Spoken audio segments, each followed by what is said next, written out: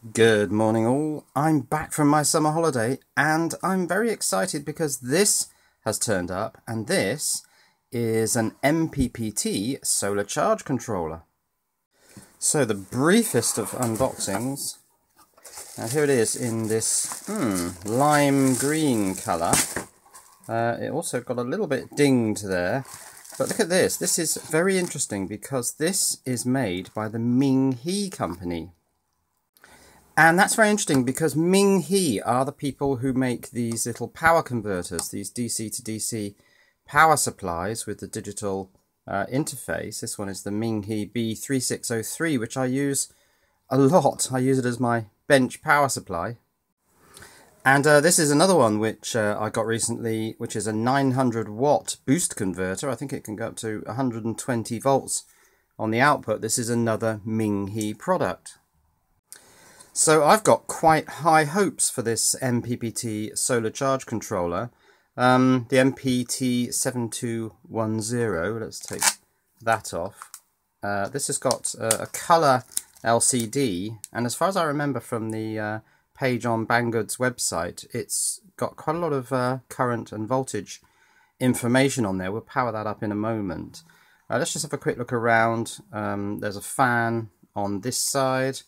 Here we've got two sets of terminals for battery and panel. Now this doesn't have any sort of load controller, it would seem.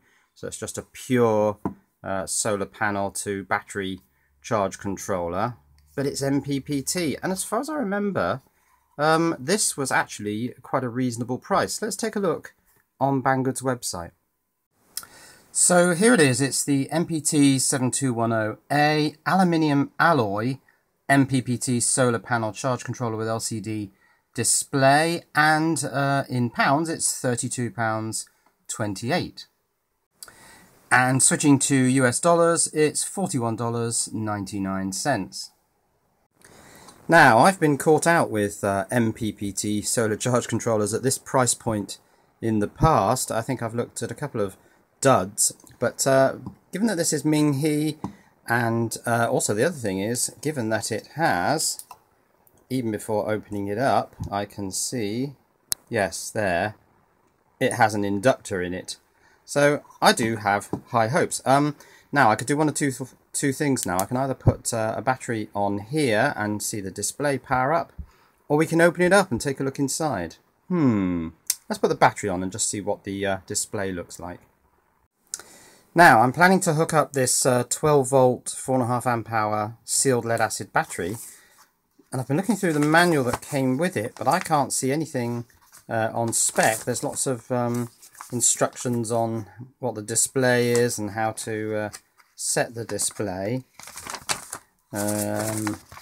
Lots of steps, but no actual spec. So let's take a look at Banggood's website again. Well, now this is interesting because it says compatible with 24 volt, 36, 48, 60 volt and 72 volt battery pack systems. That seems like a very high battery voltage, 72 volts. But it doesn't have any mention of 12 volt systems. So that's going to possibly mean I can't connect 12 volts to this. I mean, perhaps I will anyway, just to see what happens. And further down here, we've got things here about setting the voltages. Well, there's a panel voltage of 24 volts there with a battery voltage of 36. So is this device actually boosting the solar panel voltage up to match the battery voltage? Because that's not the way it's normally done. It's normally done with a buck converter, and the solar panel voltage will be higher than the battery voltage. Here it looks like it's the other way around. Also, which is a bit concerning, it says here press up or down, solar panel voltage is set to 18 volts, and this is highlighted. So do you manually set the solar panel voltage? That's not quite what I was expecting. Yes, all the way through these instructions it shows the panel voltage as lower than the battery voltage, which means that this is some sort of boost charge controller. This is very strange. So I think given that, now it's time really to take this apart rather than power it up, because I don't have a 24 volt battery immediately to hand, I can set something up. But let's just take a look inside and see if we can see how the inductor and the diode, if there is diode, or MOSFET if it's a synchronous design, how they're actually configured to see whether this is actually a booster or a buck DC to DC converter. So if it's a boost controller, then that's a peculiar topology. I've not seen anything like that before. My own MPPT Muppet is buck, and all the MPPT sort of designs I've seen are buck, where the solar panel voltage can be, or is, higher than the battery voltage, in some cases significantly higher. And I was thinking that it should be more like that the solar panel voltage can be anything from sort of nominal 12 volts, 36 cells I suppose, all the way up to possibly 60 or 72 volts. Not the battery. Strange. Right, what we've got here then is a fan on this panel. Sensibly that's in a socket, so I can disconnect that fan. And then we've got a board that slides in and out, and the top panel which does slide, although it's slightly sticky because I think the glue that holds this panel on has slightly stuck it to the case, but that is coming out. And there's the circuit board, and there's the display. So what we have here is positive of the solar panel comes in at this point, runs through to the inductor. That's the big inductor there. So it goes through the inductor, through this device. Now, because you can see that the two outer connections are connected together, this is almost certainly a diode or two diodes in parallel. Through that, out of this middle pin, round here, and out to the positive of the battery. So if current is flowing from the solar panel to the battery, it's going through inductor, diode, and into the battery. And that, as we can see from Wikipedia's boost converter article, is exactly what we've got here. This is the solar panel, the supply. It goes through the inductor, through the diode, and into the load, which in the case of the charge controller is the battery. So there's a current flow that way. Here's the switch. This will be a MOSFET switching on and off, which provides the step up.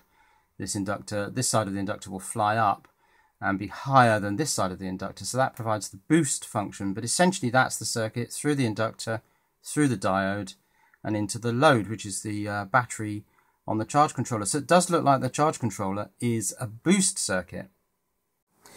So just throwing caution to the wind briefly, I wanted to just see whether this would work at 12 volts. So here's the 12 volt battery, there's the display. When I connect it, there's a click, so power is being drawn, or at least the capacitors are charging up, and no, the display doesn't light up. So no, it doesn't work at 12 volts. How about 18 volts? This is a lithium power tool 18 volt battery. Positive to positive. No, that doesn't seem to do anything either. So do we absolutely have to have 24 volts to make the display come on? Well, it looks like it. Right, here's my 36 volt lithium lawnmower battery. Now this device does say it's okay on 36 volt battery systems, so let's give this a go. So a bit of a spark from connecting it, but still nothing on the display of the controller. Yeah, so the capacitor's charged up, but nothing on the display. So I'm just wondering, does this perhaps need, or does it power itself from the solar panel? That would be very weird, but kind of understandable if this is boosting up. Maybe it's actually powered from the low voltage side. It's all very strange. So I've put a connector here on the solar panel side, so that lines up with that. And I'm going to connect sort of a pseudo solar panel, one of these old transformer based 12 volt power supplies. Now that will probably put out more like 18 volts off load, so I'll plug that in and try that. Right, plug that in. Oh, and that immediately powers up. And it's showing me that the solar panel voltage is 17.12 volts. Battery voltage it's saying is 30 volts, even though there's no battery on there, so maybe that's something I have to set. But yeah, it seems to be powered from the solar panel side. Now, the odd thing is what happens at night, because when the sun goes down, does this thing shut off? And then will it reboot reliably every time this solar panel voltage rises up? It's a very strange arrangement. So while I've got this thing powered up, let's just have a bit of a play with it. What does up and down do? Well, that just seems to change. Down doesn't seem to do anything, but up seems to flip it between watt hours and amp hours on the cumulative energy or charge display, I suppose that is. What does set do? That seems to highlight various fields. That's highlighted the solar panel voltage field, and that's now showing 0. 30 volts for the battery, 5 amps. The save icon has gone red. Now the save icon has gone yellow. Interesting. I've no idea what I'm doing, but it is at least running. The CPU is running. That's an ST microcontroller there, but powered by the solar panel. That's really strange. Now I've just been raising and lowering the battery voltage, and the maximum voltage you can set it to is 90 volts. So I'm guessing that turns the boost converter into a 90 volt output boost converter. That's higher than the 72 that it said in the description. That then goes all the way down in, what's that, hundredths of a volt, all the way down actually to 0. So it just looks like it's a sort of controllable output voltage for the boost converter.